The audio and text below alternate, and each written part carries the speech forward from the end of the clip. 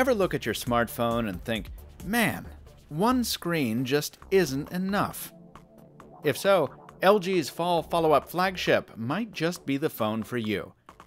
I'm Michael Fisher with Pocketnow, here with a first look at the LG V10.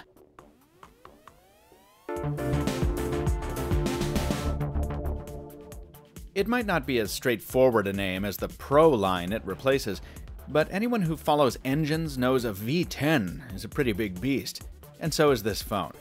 It masses almost 200 grams, and its casing is made of a scratch-resistant silicone built atop a 316L stainless steel frame and etched with a crosshatch pattern for added grip.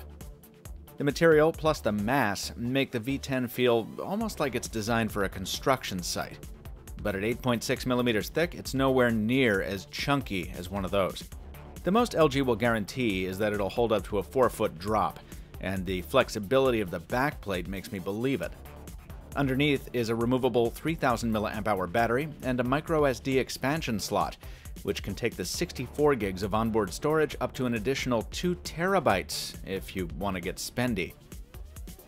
The most noticeable of the V10's assets is its so-called second screen, a 160 by 1040 extension of the main display at the top of the phone.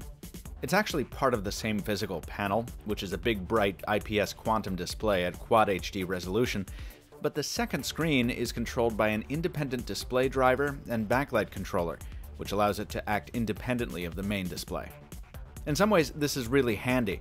Unless you disable it, the second screen stays lit all the time, showing you the date and the time and your waiting notifications, or if you prefer, a custom signature.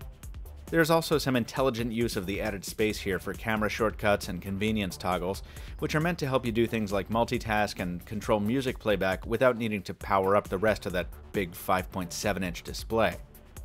That's smart, but the second screen's location at the top of the display is puzzling. I'd like to have seen it placed below the screen to make for easier one-handed use. We'll see how it goes when the time comes for our full review.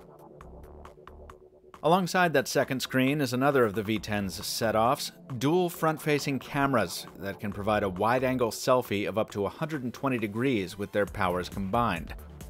We've seen wide-angle selfies like that before, but the use of 2 sensors instead of a single wide-angle lens lets the V10 avoid the fishbowl effect.